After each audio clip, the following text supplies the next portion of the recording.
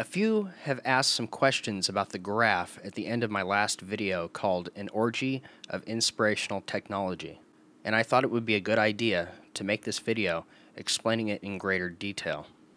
The first question I got was, how could they survey or test 6 billion people? The answer is they didn't. Nobody did. This is a statistical analysis based on data available from the UN and the World Health Organization. We are looking at the circumcision rates and HIV rates of different continents around the world, and looking to see if circumcision seems to help reduce the rates of HIV infection or not.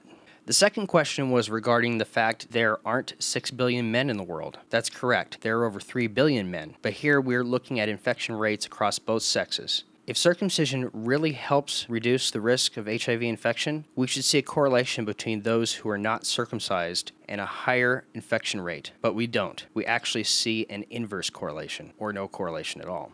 The third question was, how can 90% of men in Africa have HIV?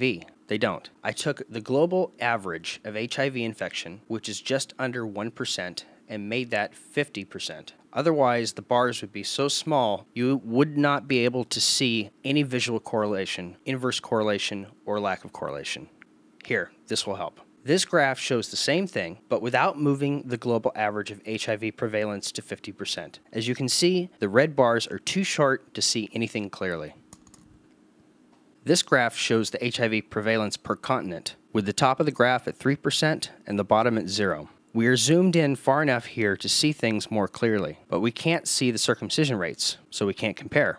So I overlaid the two by moving the global average to 50%. Now we can see if there's a correlation, an inverse correlation, or no correlation at all. And it appears that there is no correlation, or maybe even an inverse correlation, to the idea that circumcision will reduce HIV infection rates. In other words, it appears it's not true. It's hard to beat a statistical analysis of over 6 billion people compared to a small, flawed study of only just over 3,000. I hope that helps.